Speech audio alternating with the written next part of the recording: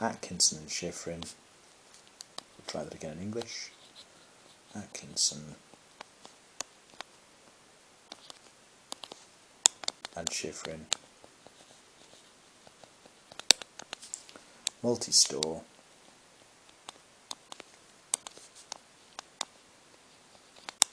Model of memory.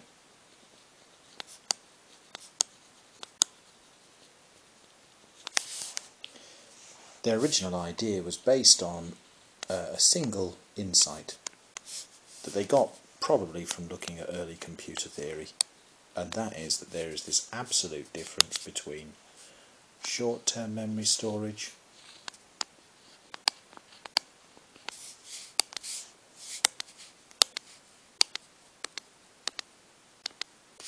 and long-term memory storage, and they call them STM and LTM. And that absolute difference is that you can have damage to the short-term memory store, which results in people not being able to handle or process information, turn it into stuff, but being able to recall and hold stuff in their long-term memories. And they use clinical evidence to support that, and also experimental evidence. You've seen other bits and pieces get added onto this diagram. So besides that, we usually also have this notion of the sense memory, not an important part of the original model, but something that has become appended to it and become an important consideration.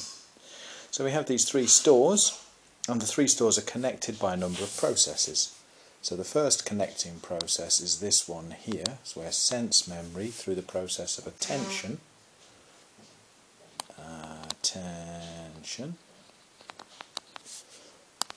that process transfers the vast, large amount of data we have in sense memory through attentional filters into a small amount that's encoded acoustically in short-term memory. Then we have rehearsal, where information is essentially fed back into the short-term memory through verbal or sub-vocal repetition. So we either repeat it out loud to ourselves, or we say it over and over in our head. It's a bit like the experience of saying the telephone number when you've looked it up in a book. Enough short-term memory rehearsal will result in transfer into the long-term memory. So this process here is called rehearsal. And they meant literally rote rehearsal, like saying the thing, chanting it over and over. Those are the two inbound processes, if you like, for memory. And of course, where we have an inbound process, we have to then have some kind of outbound process, so as the information comes back out of long-term memory through what we call retrieval, and is put back into short-term memory so as that we can use it in some way. Those are the essentials of the thing. The spec doesn't require us to know the other bits and pieces that you might see in some of your textbooks. Nobody asks you about forgetting anymore. I'm not going to put it in here then. So the other things that we really ought to be able to say with some degree of accuracy and facility are key characteristics. And when we talk about the key characteristics of human memory, what we're on about are those dreadful words that you remember from your early lectures: encoding, duration, and capacity.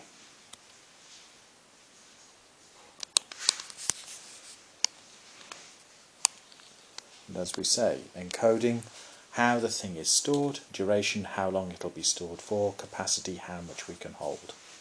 So in short-term memory and long-term memory, there are different key characteristics. As far as Atkinson and Shiffrin were concerned, encoding in short-term memory is acoustic in terms of sounds. Literally, they imagined you seeing a thing and then giving it a name and saying the name over and over to yourself. And long-term memory was semantic in terms of meanings. So it no longer mattered what particular name you gave the thing you saw, provided the meaning was comparable. And they got a bunch of research data to support that idea as well. Duration, how long the thing lasts for. Without rehearsal, .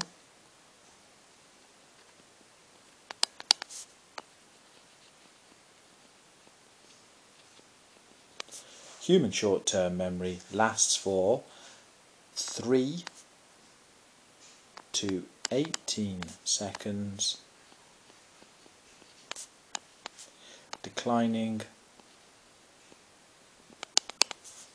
from 80% to 10% accuracy of recall. In other words, if we can't rehearse the thing, we're good to go on about 80% of what we've been given for about 3 seconds. After the 3 seconds is up, we start to lose it. And we lose it very rapidly, such that within 20 seconds we can't remember hardly any of it in a reliable way at all. Long-term memory, very different kettle of fish. How long will it last for? Anywhere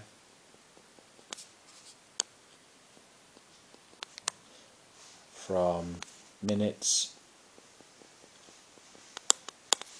to a lifetime. And we also sometimes see this in the books. They'll say things like anywhere from a minute to a lifetime on the use it or lose it basis. You know, so if you don't use a human long-term memory, it has a tendency to decay or get displaced or worn out or whatever. We don't know very much about it. Capacity, how much can you store? If you're like Mr. Miller, you have a tendency to say something dumb like 7 plus or minus 2 items. That's dumb because we never properly operationalised items. When we use experimental procedures to measure human short-term memory, the capacity gets measured in terms of single digit span, and so the item tends to be digits. But that's not very ecologically valid, is it? You know, I mean, people don't sit around just remembering digits. So when Miller says 7 plus or minus 2 items, it explains why we use chunking as a memory strategy, but because he doesn't operationalise items, was he talking about digits, names, titles of books, days of the week? It's hard to know, and therefore not a very intelligent way to think about the problem. You're much better off to follow Mr. Badley's idea and say that human short-term memory has a capacity of as much as can be rehearsed in about 2 seconds. In other words, if you're a gangster rapper and you can rap stuff out really fast, you'll have a larger capacity short-term memory than if you're somebody like me who can't gabble on quite so quickly. So that leaves me with one last thing. What's the capacity of long-term memory? And technically that is unmeasurable. I am obviously struggling to write here. And it's unmeasurable for a number of pragmatic reasons, but thank goodness really, because you don't want to run out of long-term memory capacity. Imagine that, that would be truly dreadful, wouldn't it? So here we are. Atkinson and Shiffrin's multi-store model of memory consists of 3 stores. Sense memory, a large capacity, very brief duration store, which is multiply modal. Yeah, it consists of all the different senses. The attentional process, which filters that down into short-term memory storage, comprising essentially sounds, acoustic encoding of stuff that could be rehearsed for less than 2 seconds. We have a rehearsal process, rote rehearsal. It can either be out loud or under our breath, subvocal, and sufficient rehearsal will pass information to the long-term memory store. The long-term memory store is encoded in terms of meaning, has no upper limit that we've managed to reach yet in terms of its capacity, and will last anywhere from minutes to a lifetime. Finally, the long-term memory can be persuaded to retrieve and place stuff back from it into short-term memory. There's our key characteristics. Short-term storage is acoustic in terms of sound, long-term storage is semantic in terms of meaning, duration, anywhere between 3 and 18 seconds with a declining reliability from 80 to 10% for the short-term storage. Long-term memory, anywhere from minutes to lifetime. Capacity, 7 plus or minus 2 items, if you like Mr. Miller, and a bit dick. And finally, as much as you can remember or be rehearsing in 2 seconds, and the capacity of long-term memory is unmeasurable. And that, my friends, is it.